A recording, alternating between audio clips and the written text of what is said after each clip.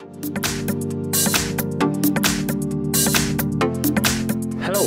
If you wanna change your default application in the Nokia 6.2, for the first you have to go to the settings, click on the apps and notifications, and as you can see we have to click on the advanced, and now there is default apps.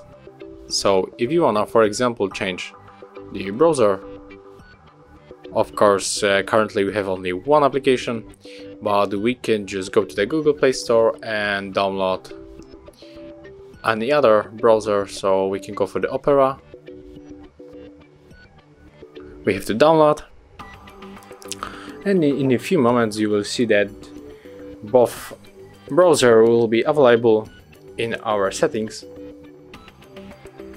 Okay, so now we have to go back again, and now enter, and as you can see there's Opera Mini and Google Chrome.